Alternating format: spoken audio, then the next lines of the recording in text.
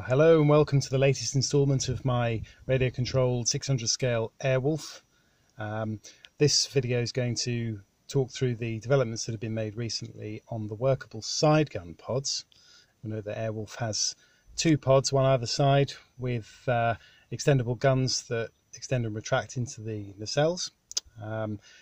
Anyone who's familiar with the 600 scale fuselage for the Airwolf will know that it comes with these moulded plastic side gun nacelles. They can either be glued in the shut position or glued in the open position with some scale static guns, but what I've tried to do is to modify them to house some workable retractable guns.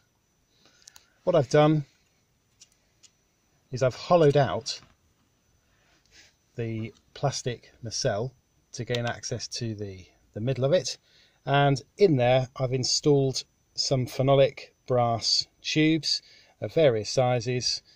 So for the main gun, the outer tube is a 4mm tube going down to a 3mm tube, and then for the upper machine guns we have a 3mm brass tube with some 2mm black carbon fibre rods in there to simulate the machine guns. Obviously this is still very rough at the moment, it hasn't been painted or scaled up at all.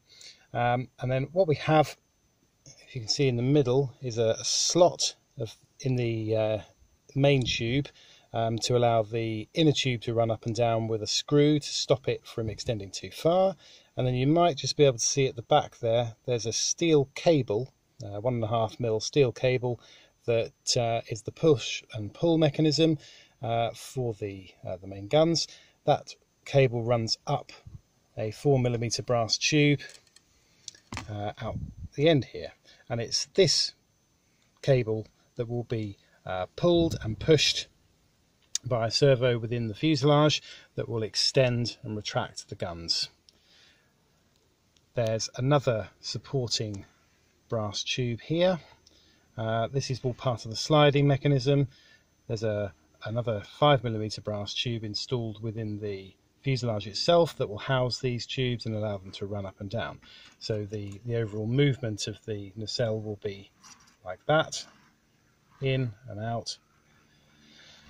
This steel rod will also run into the fuselage to a separate servo which will control the push and pull of the nacelle in and out.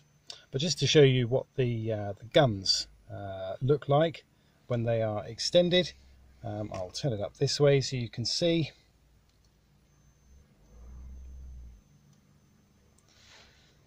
Obviously that's the retract position, and then if we push the cable,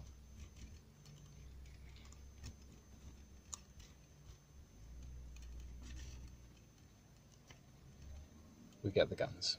Obviously it's a bit crude at the moment, it hasn't been finished, but essentially you have the brass main 30mm cannon extending, and that, using a small plastic linkage, pulls the carbon fibre machine guns out of their housings in the top. So let's try and give you an all-round view. Obviously it's very rough at the moment, needs a bit more work, but that's essentially what you've got. It's a bit tight on space, there's not much to play with.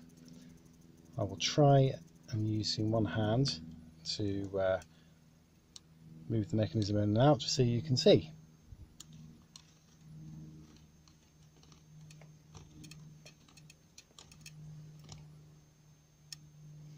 And then in time there will be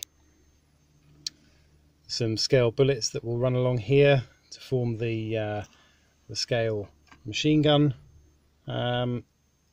tray mechanism, and some extra detailing around here for the various wiring.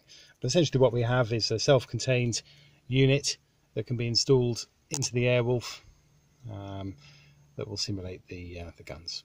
So once I've got this installed on the fuselage, I'll post another video showing you how it all works in reality. Thanks very much.